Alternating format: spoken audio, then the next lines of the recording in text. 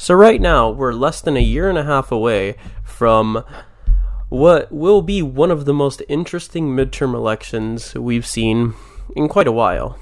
And that doesn't really say much because midterm elections are normally not that interesting nor exciting. But this is America in the year of our Lord 2021, and next year will be 2022. And as it stands, it's looking like it's going to be a rather interesting midterm year, on par with 2018. So this will be quite an interesting midterm election, since it's going to be the first post-Trump midterm. Now, it's really that's not really saying that much, since Trump only had one midterm as president. But it's still going to be interesting to see what America votes like in the post-Trump era, and next November will give us our first good glimpse at that. And it will be quite consequential, and it will determine a lot of things as to where we're going in the next presidential election. So, to begin with, let's see what the midterms will be about. Now, clearly this is going to be a referendum on the Democratic Party, to be more specific, President Joe Biden. Now, right now, Joe Biden's approval rating is good, but it's not great. His approval rating today, at the time this video is being recorded, is 52.2%, against a disapproval rating of 42.8%. This is good, but compared to presidents in previous history, not that great. And there's no guarantee it'll stay in the 50s as we head into the future, especially the elections next year. Normally, presidents' approval ratings tend to go down. Every single president has seen this. Barack Obama saw it, George W. Bush saw it, Bill Clinton saw it, all the presidents saw it. Donald Trump is kind of an exception to this rule, but even he saw it. I mean, his approval rating has gone down into the 30s. It was typically in the low 40s, but it did go down into the low 30s when he was having really, really bad days. And he did have a lot of those.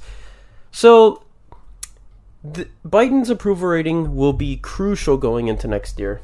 If his approval rating stays as stable as it's been 6 months in, then Democrats will likely have a good midterm. But if not, Republicans will sweep back the House. And that's going to be an interesting thing if Republicans take back the House and perhaps the Senate, because the 2024 election is going to be somewhat reflected in the 2022 midterms. Now, I wouldn't have said this for any midterm before, and I don't think it was wise to view elections in the scope of a midterm, but right now, with how partisan we've become, midterms do tell us some stuff as to where we're headed. And there is one man who really has a lot depending on this midterm election, and that man is former President Donald Trump. Now, why? Well, the reason for this is because, let's face it, he wants to run again in 2024. He does not want to go down in history as the one-term president that was defeated. He wants to go down in history as the guy who, in his mind, was cheated, which he wasn't. He lost fair and square, and got back the White House 4 years later. So basically, he wants Joe Biden to be like John Quincy Adams. Yeah. So this midterm election will determine whether or not Donald Trump can run. And if Republicans have a good midterm, and if Trump Republicans have good performances, Donald Trump is likely going to want the White House. Donald Trump is likely going to be super encouraged to run again. In fact, he's looking at these midterms as an indicator as to whether or not he has a shot in 2024. Now, the reason I don't think we should reflect on midterms is because they don't actually tell you how the next presidential election will go. And Barack Obama is a good example of this. Coming right off the heels of his 2008 landslide victory, Republicans gave Democrats the shellacking of a lifetime. They came back, they got the House back in the biggest swing in decades. I don't know whether it was the Great Depression or the 60s, but it was sometime in the mid-20th century that there was a swing anywhere near as big as the ones Republicans had in 2010. And then 2 years later, Barack Obama comfortably won re-election. It almost matched his 2008 map. Almost. And 2014 was an even worse year for Democrats, as Republicans then took back the Senate by a pretty comfortable margin. And in 2016, it did kind of reflect the midterms, but that wasn't entirely a guarantee, because, as we know, Democrats chose to nominate someone deeply unpopular, and 2 negatives put everything into toss-up territory. But then the 2018 midterms came around, and actually, I think Donald Trump's 2020 performance should show us that midterms don't mean that much, because Democrats had a decent 2018 and then lost seats in the House 2 years later, and Donald Trump won the Ohio election by as much as he did in 2016, even though in 2018, Shontel Brown, a Democrat senator from there, won comfortably in Ohio that election. And Democrats thought, oh, maybe Ohio is going to go blue this time. No, it didn't happen. Ron DeSantis only narrowly won Florida, and then Donald Trump won it by a landslide in 2020. Democrats thought, oh, maybe this could indicate it's getting closer. Overall, this midterm should not determine 2024, but because most Americans, and Donald Trump included, tend to view midterms as an indicator, I think Donald Trump will be encouraged to run more than ever. Now, I don't think Donald Trump is not going to run in any scenario. I think Democrats could take every single seat, and Trump is still going to run. He wants back the White House, one way or another. But this will give Donald Trump an answer in terms of the electorate as to whether or not it is safe for him to run again, and whether or not he should run again.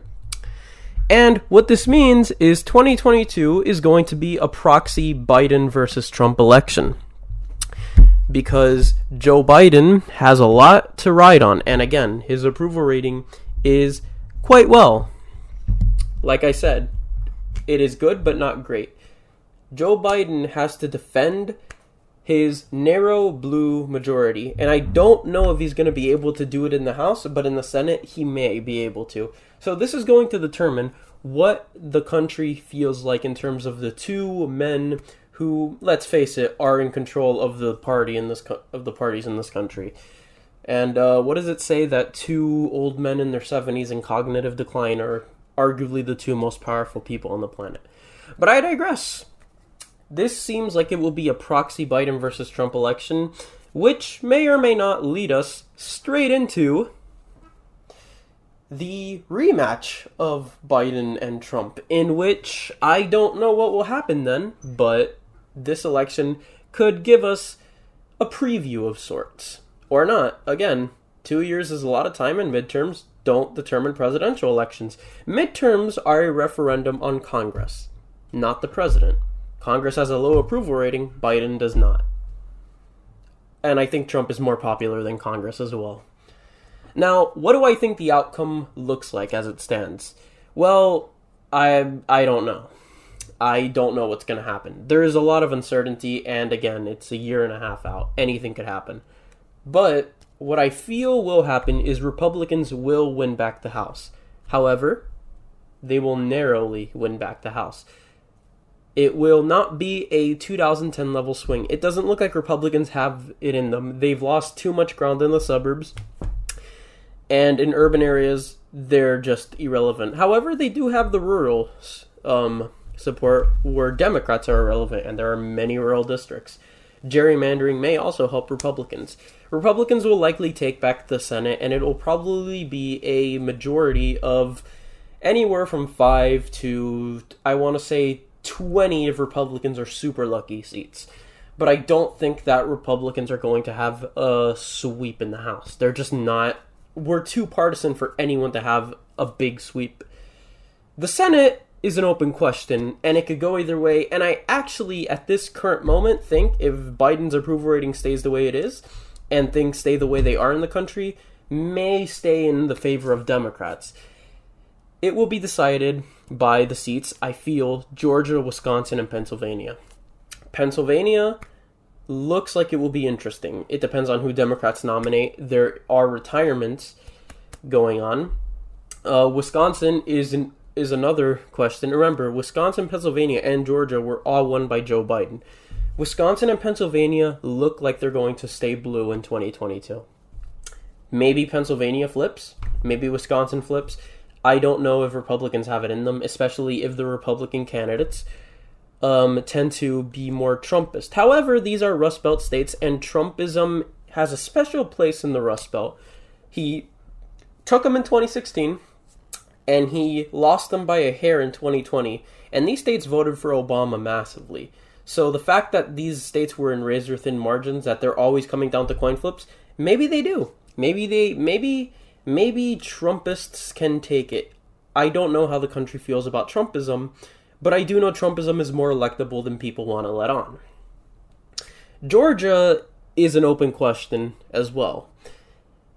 Right now, I don't know what's going to happen, but I do feel that because Georgia still has Republican DNA in it, even though it won for Biden by just 10,000 votes, could go back to Republicans next year. Remember, the $2,000 check promise was kind of broken when we got $1,400 stimulus checks instead. That may disappoint some people. But these states will decide the outcome. Georgia, Wisconsin, and Pennsylvania. It's way too early to tell where they're going, but they will decide the outcome. Another thing, and this is perhaps a big indicator, turnout will be key. If there is low turnout, it is more likely than not Republicans will have a good 2022. Because low turnout tends to include more partisan voters. People who will always vote no matter what. High turnout means a lot more undecided voters or independent-leaning voters came out to vote. Turnout means everything. If there is high turnout, generally you assume the Democrat is favored, but what 2020 showed us, with both Donald Trump and Joe Biden blasting records, each reaching a popular vote total not thought possible months before the election. Honestly, I don't know. Anything could decide this. But if turnout is high, generally assume Democrats may do better than you would have expected. But maybe Republicans can defend and still take the House. If turnout is super high, I think that Republicans will probably take back the House by a single-digit majority margin, and they will not get the Senate. But again, everything is an open question. And regardless of what happens in 2022, it will not be a dual moment. And right after 2022 is over, we get to focus on the 2024 presidential election, which I'm not sure anyone wants to focus on because we just came out of another election. But this is America in the year 2021, and we're now always in the middle of a presidential election in some way, shape, or form. So, that's that.